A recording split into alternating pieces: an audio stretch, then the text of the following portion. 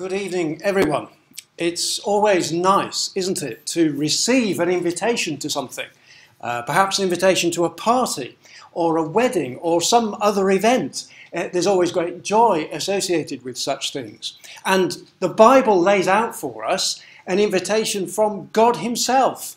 It tells us about his purpose and a plan that he has, and he's interested in us, in you and in me. He's enabled us in our long and far off time from the time when the Bible was written. He's enabled us who speak a totally different language. We live in a totally different part of the world at a totally different time from the Lord Jesus Christ. And yet he's allowed you and me to know of it. And that's really worth thinking about to start with.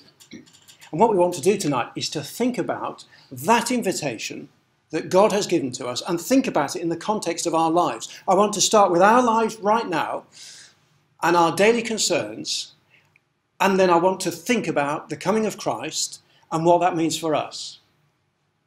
So, to start with, before we think about the invitation proper, let's just start with where we are.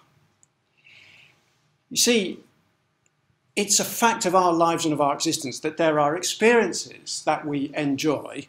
There are times which are fun and enjoyable, and, well, if we're honest, if you're anything like me, we'd like things to be like that always, really. And the times when whatever it is we like to do or the people we like to be with, that it's always like that. And there are times when life is easy and it's good, and then there are other times when it's not quite always like that, and things are more difficult for us. Just worth saying, and I shall qualify this in a moment, but somebody put together, and I don't know, I must confess what the basis for this summary is, but 30% of our worries have already happened, 12% are needless imaginings, 10% are little things about what other people think, which leaves 8% for legitimate concerns, so it is said, and that those are related very often to things about which we do have control. But that still leaves, even if that's right, and you may perhaps recognise there is some truth in that, but that's not to explain away, is it, the things that we do find difficult and we do worry about. And those might be things that we're dealing with now, or there might be things in the future which are unknown. Now, you may, if you were here a couple of weeks ago, I put out a few bits of paper with some very tiny writing on, for which apologies, and I asked you to give me your suggestions of things you were worried about. And some of you have very kindly completed an anonymous survey, and I'm just going to go through some of the findings of that. Because this is what people said, well, now this is what they're worried about, or what they're thinking about, or concerned about, okay? So, perhaps will I find someone to marry? What work will I do? There are all kinds of choices and questions that face us as we go through life. Will we have enough to eat? Will we have enough money? What about the world we live in? Are we going to be, the subject of some of the terrible wars and violence that there is in the earth? Am I going to be enabled to look after my family? This was quite a full answer, this one, that took into account all kinds of things, both materially and spiritually, and in all kinds of ways. And perhaps as time goes on, am I going to be able to look after myself? So there's all kinds of challenges that face us, or that we can recognise are of concern to us. And the good news is that if those things haven't yet come to us, then perhaps they will at some time in the near future. And so it's a reality, isn't it, of our lives. But then that's not the only thing, is it? Of all of those things that we experience, we know that were nothing to change, there is an end result. That life, human life, naturally speaking, is tending in one direction. And it's not an enticing prospect for any of us. Equally, if we look a little more widely and think about, well, if we're already following in the ways of God, or if we have a concern about that, then perhaps there's all kinds of concerns we might have about our own family and the direction of our lives and that of our family. We might, I think I've just repeated that one, haven't I? We might be concerned about the nature of the message that we're following, or we might be misled by. there are all kinds of concerns, aren't there, as we think spiritually, if those things are important to us. And again, the reality of the temporary nature of our life and of our existence is that that which we have today, were nothing to change, could not be guaranteed that it's always going to be here.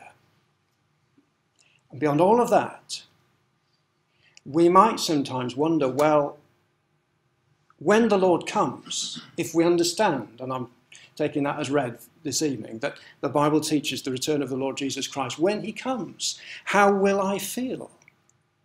Am I concerned that I won't come up to the mark? There's his expectation of me. Perhaps I'm not living in the right way now. Perhaps I have fear. And if I have fear, then my love isn't perfect. And does that mean my faith isn't adequate?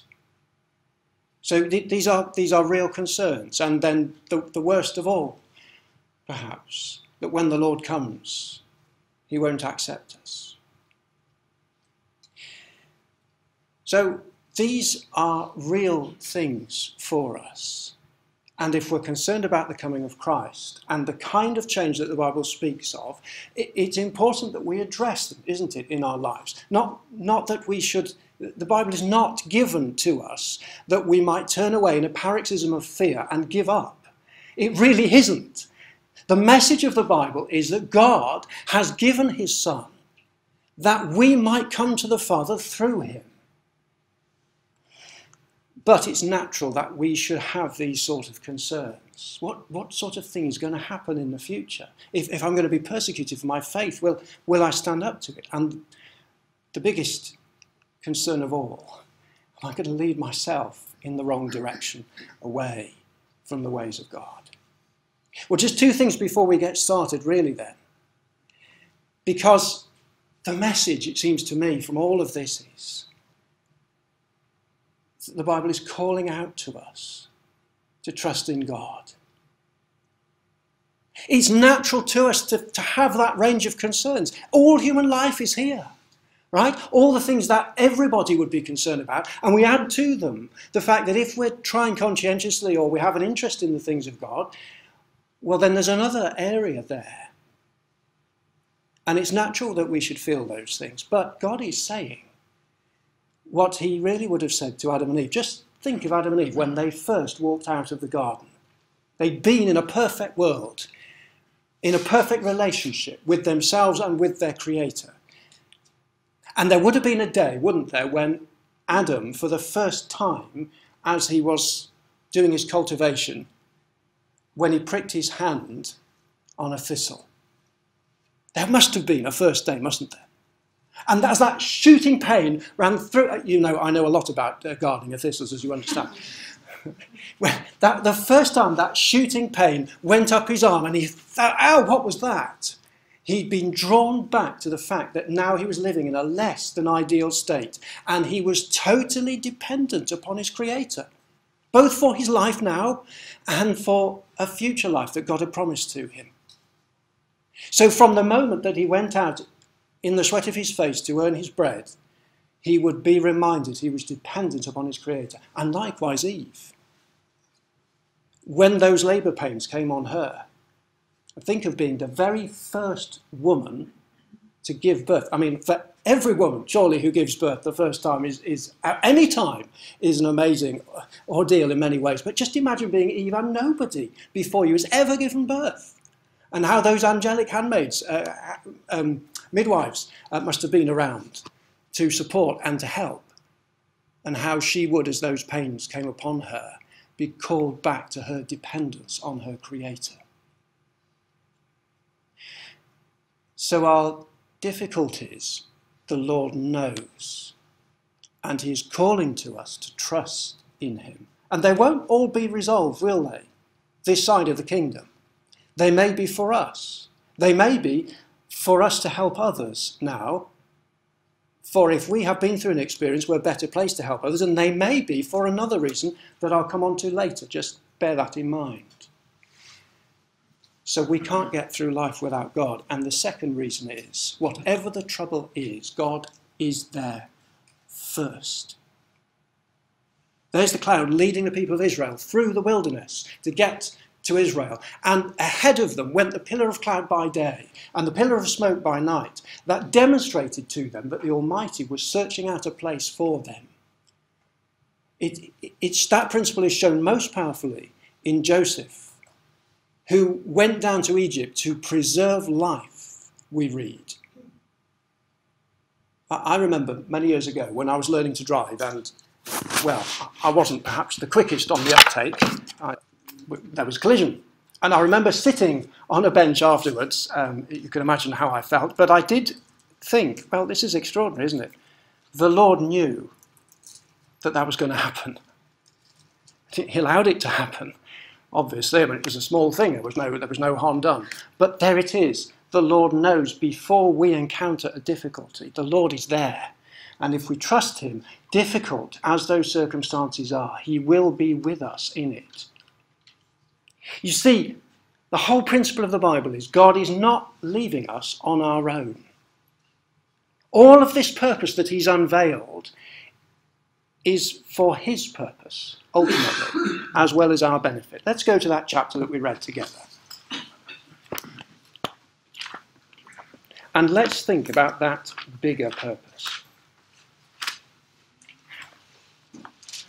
Now, Matthew 22, in those verses that we read together, contains the record of a parable that the Lord Jesus Christ told. And I'm not going to go through all the parable in huge detail, but just to pick out the key points here. You read in Matthew 22, verse 2, that the kingdom of heaven is like unto a certain king which made a marriage for his son. And there he prepares it. He gets all the food ready. He invites all the people. That's verse 3 and 4. But all the people who are invited in verse 5, they made light of it and went their ways and said, oh, we can't come to the wedding. We're too busy. We can't possibly come. You can just imagine how the person who's organising the wedding would feel if that happened. And then even worse, verse 6, the rest of them took his servants and even killed them. Now, in the parable, this is talking about God's invitation to the nation of the Jews, Israel. This is your opportunity, he said to them. I'm giving you the privileged position in my kingdom. And they didn't want to know about it. In the end, they were going to kill the Lord Jesus Christ himself. The chief rulers, the Sanhedrin, the priestly party, Caiaphas and Annas, the high priest, they, between them, arranged for the death of Christ. And the consequence was that Jerusalem, verse 7, was burned up. And so then the call went out more widely, didn't it? And to everybody that said, well, now anybody, you come in. Verse 9, go therefore into the highways, and as many as ye shall find, bid to the marriage. Invite, call to the marriage. And that's really why you and I, in this far-off land, have an opportunity. That God in his purpose allowed those who were not of the Jewish nation to come into the things of the kingdom and the things of the name. And then, verse 11, when the king came in to see the guests, he saw there a man which had not on a wedding garment. And he said to him, friend, how that camest thou hither not having a wedding garment? And he was speechless. Now, it seems there is the suggestion here that this man knew he should have had on a wedding garment. It wasn't a total surprise to him. I think there's something in the text I won't go into now that suggests that. But the point is this. The garment is what we're familiar with from the principle of Galatians chapter 3. As many as us have been baptized into Christ have put on Christ. That's the language of the garment, isn't it? And here was the man invited to the wedding. Here's the Lord Jesus Christ. And he's inviting him to this important event. But he says, well, you've got to be in Christ. And you've got to have put on Christ. That's the principle, isn't it? And really, if you boil everything down to its simplest, that's really what it is. There is no hope, says the Bible, outside of the Lord Jesus Christ. There is no name given under heaven whereby we must be saved except through him. There could be all kinds of ways that we could think about that we might come up with, but that's what the Bible says. And you see how he ends the story in verse 14. For many are called, but few are chosen. Or really, many are invited, but few are chosen. That's really the sense of the word. Now, this thing about being chosen then, who was chosen initially? And who wasn't chosen, and why not? Well, the whole of the Jewish nation was chosen. And at least they were invited, weren't they? But they chose not, in that sense. They didn't respond, did they, to that invitation? And then along came the man who ended up there in the wedding. He'd been invited and he walked in. But at the critical point, he was not wearing the garment. And it seems to me he's in some way not in Christ. And that might have meant that he wasn't baptized, I think, in the parable. It might have meant that in some way the garment didn't mean he was in Christ. Perhaps his life was not really directed in the ways of God. So to be in Christ, then, is about the whole of our life and our direction being towards him. Now, I want to come back to that point in a moment. So what's really the point here? Where is the event that he's talking about when he says in verse 13, they said to the servants, take him away? What's this referring to?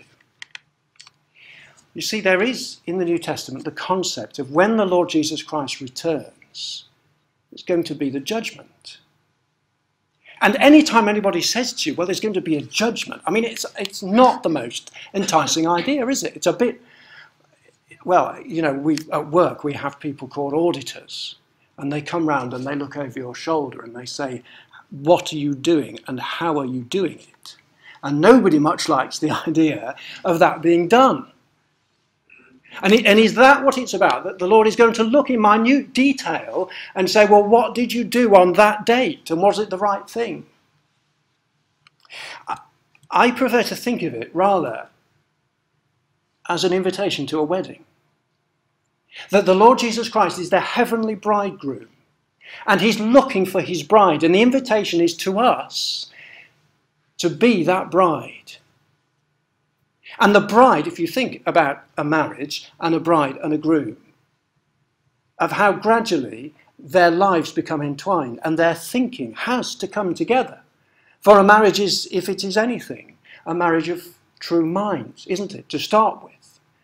That it might be reflected in every other area of life. Now, here's the question then.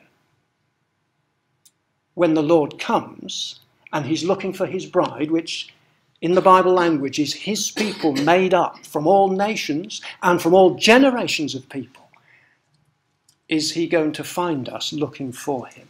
Is him and his ways going to be at the centre of our lives?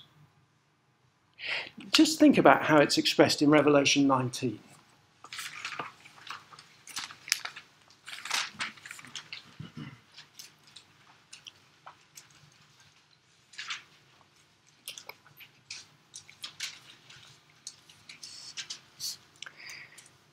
Verse 5 there in Revelation 19. And this is in the kingdom age, okay? We're being taken forward into the kingdom when the Lord Jesus Christ comes back.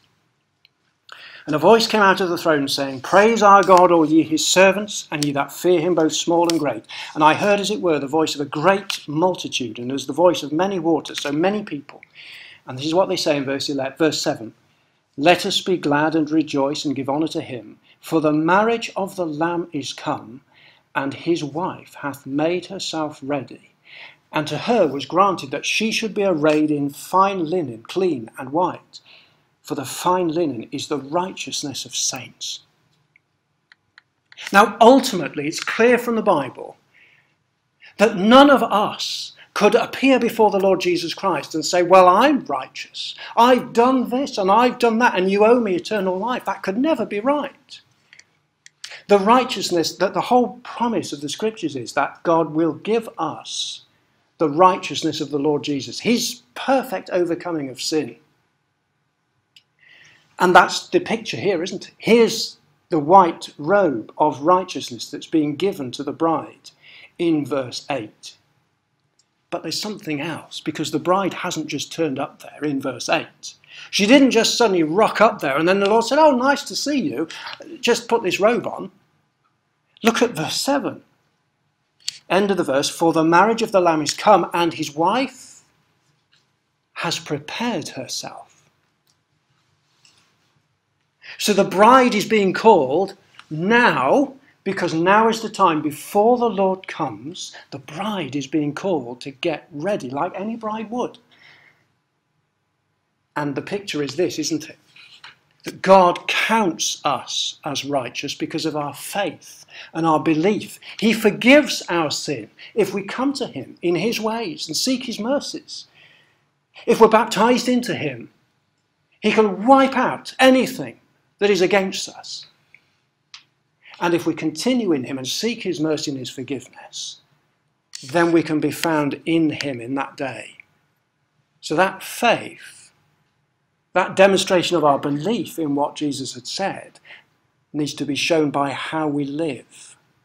It's described in James as works being made perfect or being made complete. And that, I think, is the bride getting ready, living a life, desiring to live a life which is right with God, recognizing where she fails, seeking God's mercy through the Lord Jesus. And then in that day when the Lord comes, giving us the righteousness of God, absolutely, the righteousness of God in the Lord Jesus. So I now want you to just imagine, I want you to take what we've spoken about into the future. Because there will come a day, won't there, when the Lord comes. And there will be a knock at the door. I don't know how that we'll hear that voice, but I'm sure we will know it. And whether it is an angel or in some other way, the day will come when we know the Lord is here and we are called to him. And everything that we know now that is normal and mundane and ordinary, and all the things that fill our minds from day to day, suddenly are broken into. The Master is come and calls for you. And the Bible speaks that just like we found Peter being carried from one place to another, so might we too. I mean Philip, sorry, from one place to another. And just imagine now that you can eavesdrop then on what's happening. For we read that we must all stand before the judgment seat of Christ. However precisely that works, and that's not our subject. Can you see now an old man, and he's dressed in all the fine garments of the Jewish high priesthood. There he is with a great sagely authority in front of the judgment seat of Christ. And his judge says to him, "Well now, Caiaphas, what about this? I said to you, hereafter ye shall see the Son of Man sitting on the right hand of power and coming in the clouds of heaven. What do you have to say for yourself?" And Caiaphas, who had denied the reality of the Lord Jesus as that promised Messiah, says, "Well, I was afraid for what was going to happen, that the Romans would come and take away our place in our nation and the great temple that had been built to the honour and to the glory of God. Well, we were all doing your work." And he says, "But you knew that the parables I was speaking to you spoke of me and you." It says at least that they knew he was speaking about them. That they knew that he was speaking about them, yes. But you didn't turn and recognise me. When I said, "You shall see the Son of Man sitting on the right hand of God," you didn't apparently want to make the connection with the psalm you knew so well from Psalm 110 that my Lord will sit at my right hand until I make thy foes thy footstool. And Caiaphas then will find that where he was the judge, he is the judged, it seems, and rejected by the Lord. God does not forget either those who choose not to have anything to do with him, and neither does he forget those who seek him, who seek his mercy, who desire his love. And then perhaps there's another old man who comes up.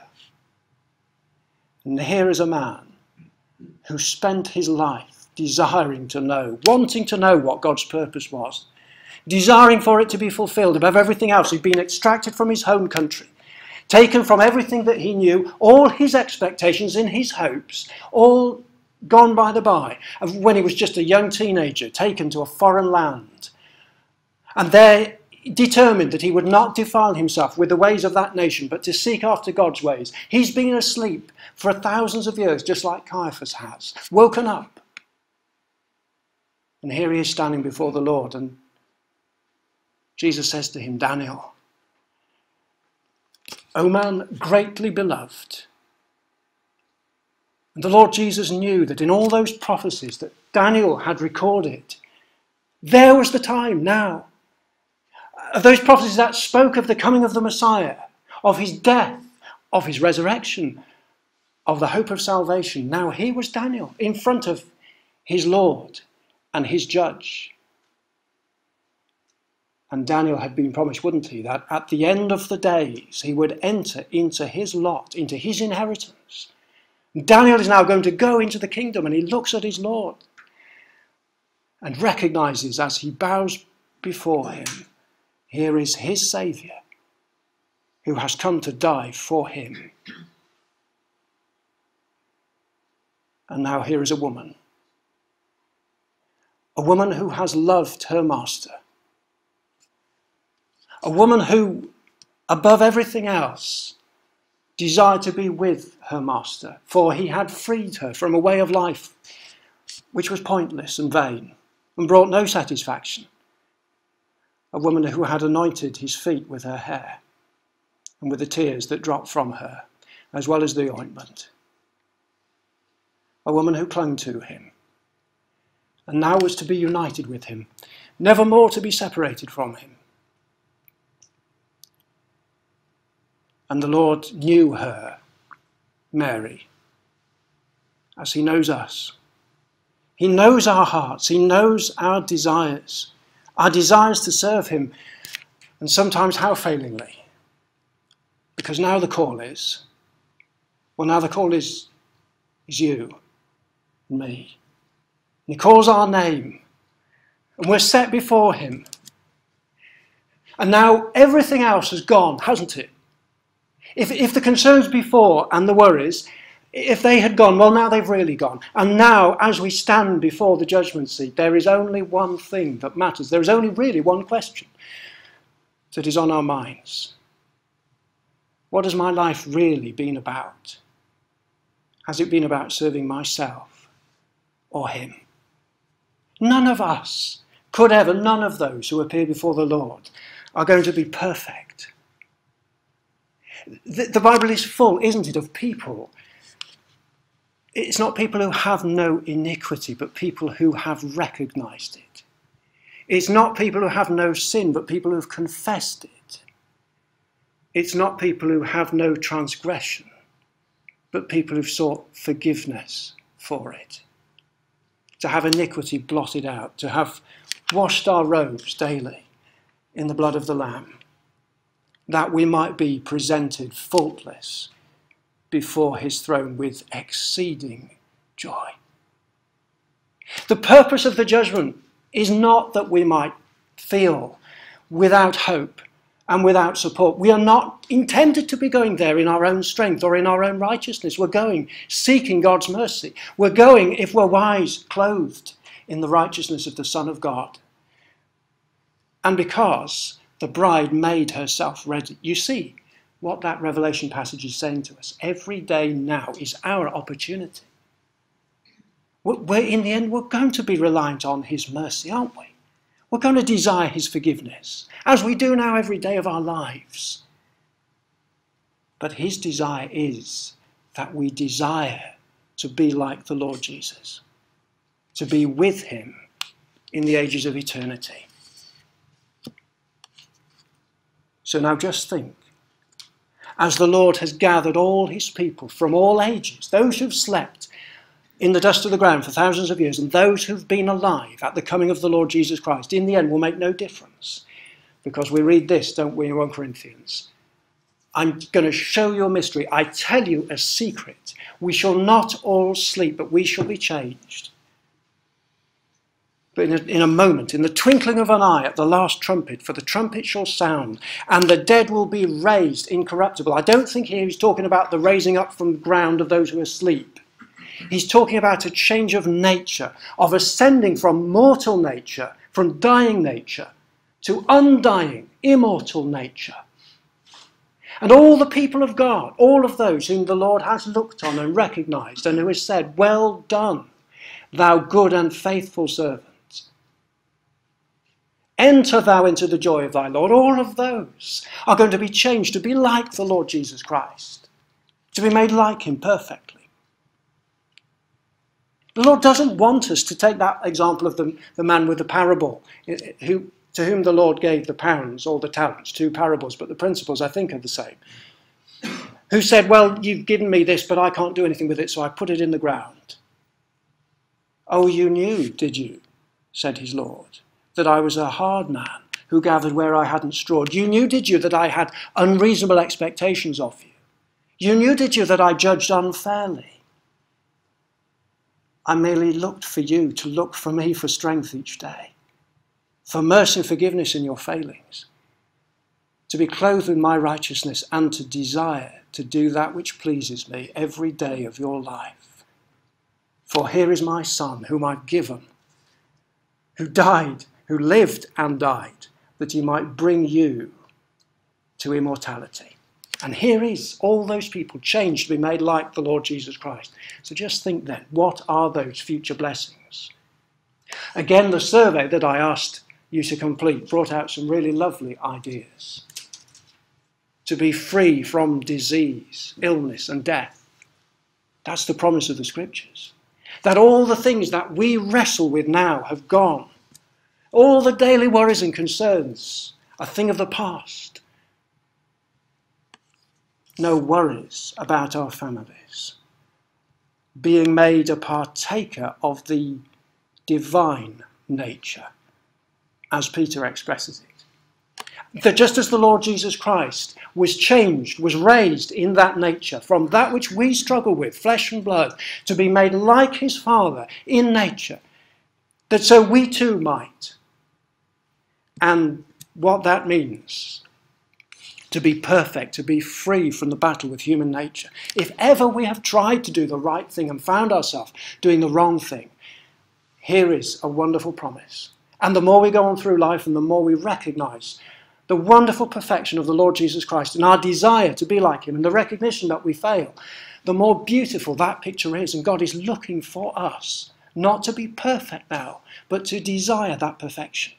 To desire his mercy and his forgiveness, that he might make us like him to his glory.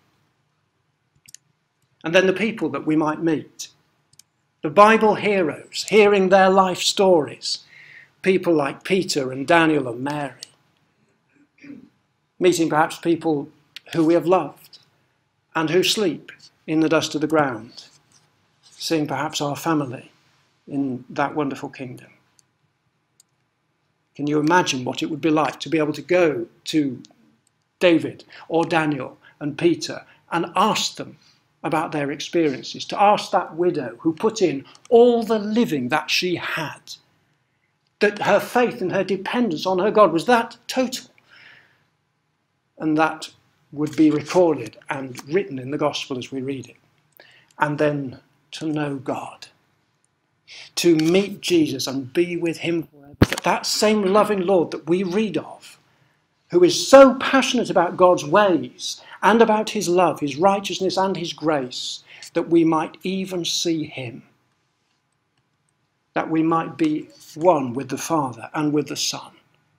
That original joining of relationship that there was in the Garden of Eden between Adam and Eve, that speaks of every human relationship being set at rights, and the oneness with our Creator and with his Son, as it was in the garden with the Father, that might be our experience, that we might give thanks for the grace that has been shown to us. Here's the Lord Jesus here, the perfect one. Here's us over here. God's grace, his free gift, is associating us with the death and the work of the Lord Jesus, that we might be brought to God through him, that we might be in fellowship with the Father's family, that we might see the King in his glory. You know, it says in Revelation that his servants shall serve him, for they shall see his face. To even see the face of God, which no mortal man, the scriptures say, can do. To understand the Father, not just in an academic sense, but to know him by being like him, in the absolute, in the ultimate, able to do his will, to sing not just with our voices, but with our whole being, to praise him as totally and completely as our hearts beat and we breathe. And to live in a changed world.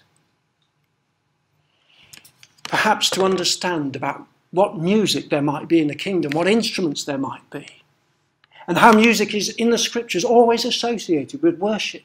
And all over the world, everywhere, there are going to be praises to God. And most of all, perhaps, in the kingdom. Within Jerusalem itself and within the temple worship, as year by year the nations go up to worship the King, the Lord of hosts. And there's going to be a righteous execution of justice and judgment. Psalm 72 speaks very eloquently about how the poor and him that hath no helper will find right justice. It repeats the idea because that isn't how things naturally happen in our world. And there are going to have to be people to make sure that happens. We read in the Bible in Hebrews chapter 2 that God has not given the rulership of that age to angels. Hasn't given it to angels, he's given it to people. People who now have tried to serve him, failingly, but tried. And them he's going to make rulers in that age. And I wonder then if that's where some of our experiences now come into another perspective.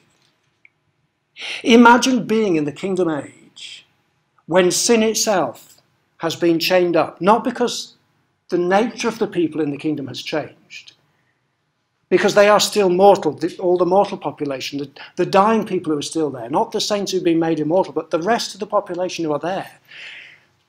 But sin has been chained because the government and the media and all of those things are all changed to reflect the purpose of God. And you can really say sin is as bad as God says it is. You're not going to have people going around murdering without any effect. People aren't going to be robbing houses with no consequence. Those who are ruling that kingdom will know.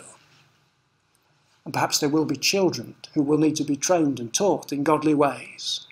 And there will be immortals on hand to look after them and to teach them and to show them the right way.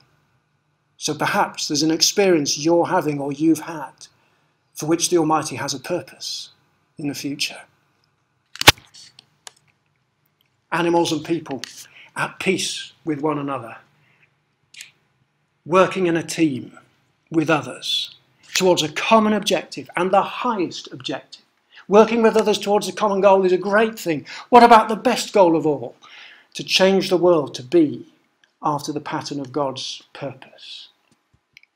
Until finally, God's purpose is complete as his glory fills the earth. So as we come towards our end, you see, we have a choice. We could be like Felix when we think of all these things. When Felix, the Roman judge, came with his wife, who was Jewish, he sent for Paul and heard him concerning the faith in Christ. And as he reasoned about righteousness, self-control, and the judgment to come, Felix was afraid and he said, look, I can't take this. You're asking too much of me. When it's more convenient. That's what he said. And we have that choice. Until the Lord comes, that's our choice. But we must think very carefully, mustn't we? Romans chapter 8, let's just finish in Romans 8 and see how the Lord is giving to us a hope.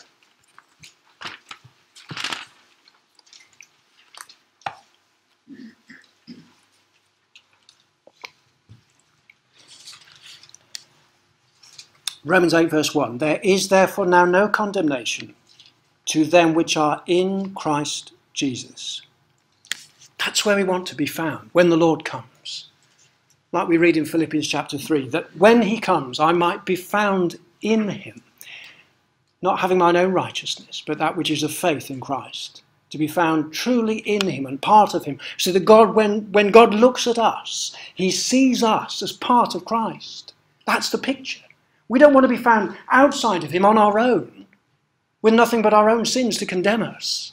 He wants us to be found as part of him. And this is the consequence in Romans 8, isn't it? We walk not after the flesh, but after the Spirit. The manner of our life, the direction of our minds and our thinking and our hearts and our motivation is after God's ways. Not that we're sinless, but we're desiring with every fibre of our being to be more like the Lord Jesus. And so he says, as he goes on through this chapter, he speaks of the wonderful work of the Lord Jesus Christ and the hope that we have in him. Verse 28. Romans 8:28, we know that all things work together for good to them that love God, to them who are the called according to his purpose. The invited. And here is the call, here is the invitation. We've been thinking about it tonight that's come out from the Bible. That God is saying to each of us, here's the call, the invitation to the marriage. Not just to be guests, but to be part of the bride. Those who are to be united with the Lord Jesus Christ forever. Not just to live forever, but to be one with Christ and his Father forever. Remember what the Lord Jesus said, for this is life eternal. This is the very quality of eternal life, that they might know thee, the only true God, and Jesus Christ, whom thou hast sent. And it would need an eternity to truly come to know God, wouldn't it? And so he goes on, whom he did foreknow, he also did predestinate to be conformed to the image of his Son, that he might be the firstborn among many brethren. Whom he did foreknow, he wanted to be made like the image of his Son. That's God's purpose, that all of us might be made like the Lord Jesus, ultimately like him in nature. So he says, verse 31, what shall we then say to these things? If God be for us, who can be against us? He that spared not his own Son, but delivered him up for us all, how shall he not with him also freely give us all things? He sent his Son to die for us. He wants us to take hold of his invitation and to be with him in the kingdom. Who shall lay anything to the charge of God's elect? It's God that justifies. It's God who's making righteous. Who is he that condemneth? It is Christ that died, yea, rather is risen again. Who's sitting at God's right hand, that we might come to God through him? Who shall separate us from the love of Christ? Shall tribulation, affliction, difficulty, pressure, or distress, or persecution, or famine, or nakedness, or peril, or sword? Verse 37, nay, in all these things we are more than conquerors, through him that loved us. For I am persuaded that neither death, nor life, nor angels, nor principalities, nor powers, nor things present, nor things to come, nor height, nor depth, nor any other creature shall be able to separate us from the love of God, which is in Christ Jesus our Lord. There's the hope. There's the assurance, if only we will trust in the work of the Lord Jesus and seek his ways. We have been invited. And you know that to an invitation there are 4 little letters, aren't there, that appear at the end. Répondez, s'il vous plaît, I believe. Please reply. Please respond. Let us each think carefully, whatever our position, as we await the coming of the Lord and desire to be with him in the glories of that eternal age he has promised in his purpose.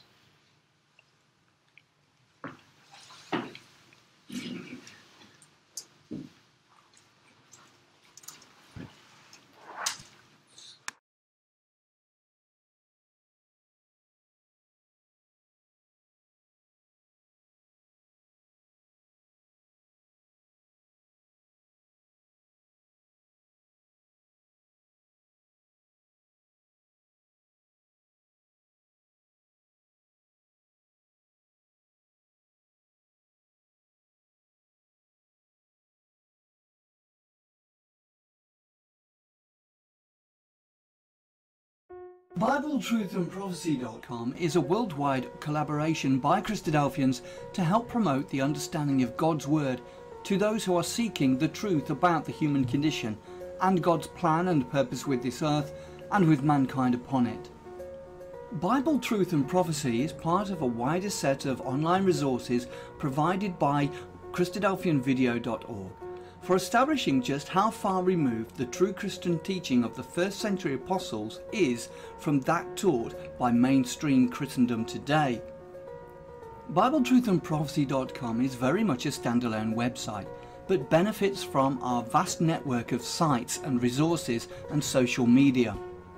Here are just a few of the things that BibleTruthandProphecy.com offers. We have a good number of written articles supplied to us from brothers from all over the globe.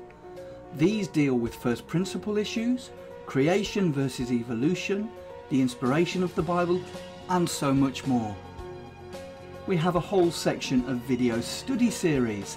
These are studies that have been posted onto our YouTube channel, but because of the difficulty of the search feature within YouTube, we have chosen to host on Bible Truth and Prophecy. So now every video you search for within the site, you can be guaranteed that it will be of a Christadelphian nature. We also have a preaching video section where any ecclesia is invited to download and use or embed these videos within their own ecclesial websites.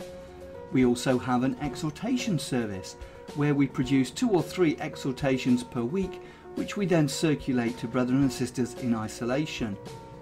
We also have an ever-growing list of approved Christadelphian sites. We also have a page of live news feeds, so you can keep up to date with all the breaking news as it happens. We also have a section for the daily readings. Each day at around midnight we publish all 3 of the daily readings, and then later on in the day we publish thought for the days, often based on all 3 portions of the daily readings. Within each daily reading post there is also a link to enable you to have the Bible chapter read to you directly. We also feature Bible in the News videos which we have produced from the Bible in the News website. We also feature Brother Don Pierce's milestone snippets, which come out approximately 3 times a week. We also feature Andy Walton's weekly World Watch and other commentaries and analysis from other brethren on world news events. You can also subscribe to the blog and be notified of posts as they happen in real time, and also subscribe to the weekly newsletter which is provided by Christadelphianvideo.org. Every page and post on the site has the facility to be able to leave a comment or make an observation, so please take advantage of this and let us know what you think of the site.